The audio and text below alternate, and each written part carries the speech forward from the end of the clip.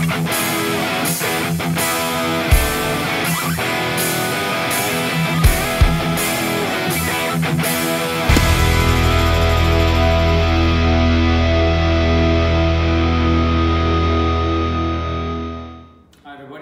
to another YouTube video. Today we're going to talk about the Ace clutch, the 7 1/4 inch universal clutch. We've got twin and triple plate versions from 600 plus horsepower handling up to over 1250.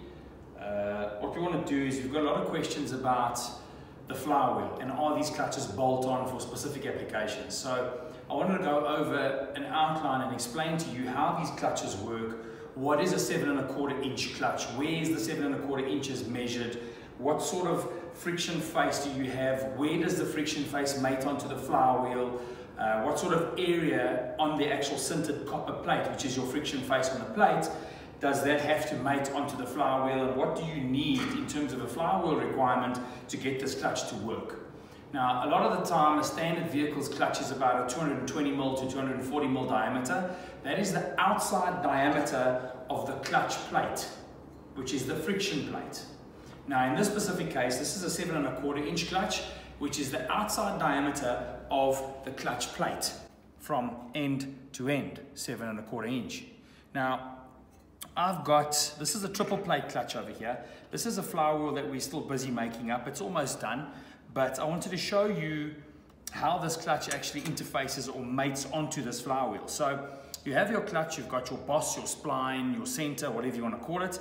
This is the friction material here, which is your copper sintered friction material, which measures 25 mils, 1 inch wide on either side. So in total, you've got 50 millimeters of friction face. Now, the diameter of the actual clutch is 184 mils. If you look at the spacing in there, I'm just going to use that to indicate the spacing that I'm looking at.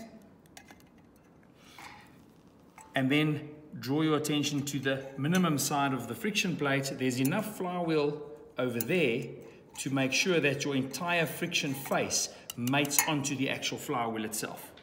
So if we take 184 millimeters wide clutch plate and we take off the friction face area, the inside diameter that we make our flywheels to is 125 millimeters.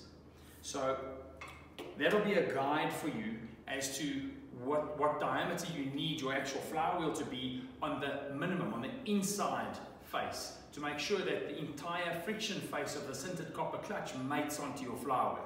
So that's essentially how that goes. I'll show you how it assembles. Okay, so your first friction plate will go down onto the flywheel. Then you have a friction face which comes from Ace. Then you have, in this case it's a triple plate. You will have your second plate, your second friction face, which we like to keep off center. So you've got a double hook there, and then what we'll do is we'll just offset them. So a double over there, a double over there. So at every point you've got 2 hook-in points. And then the third plate, intermediate ring, and obviously your pressure plate. Now that'll obviously bolt down through these little locators. Now what we do is we've obviously CNC machined this flywheel. This happens on a CNC.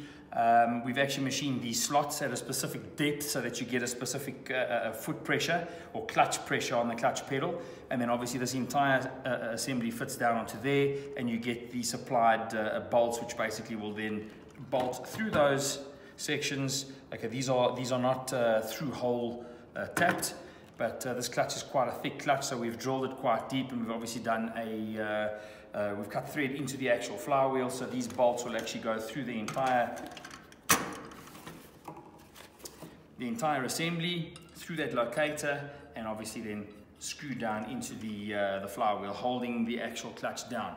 And you'll see that as you tighten these bolts, you'll see the fingers on the clutch will obviously depress and obviously tension up, ready for your installation. You can run a concentric slave and you can convert this to push or use it as a pull type clutch. So that's basically the outline and what I wanted to cover about the diameter of the clutch and how it mates to your actual flywheel. Hope it's been informative. If there's any questions, post them below. Don't forget to subscribe. See you next time.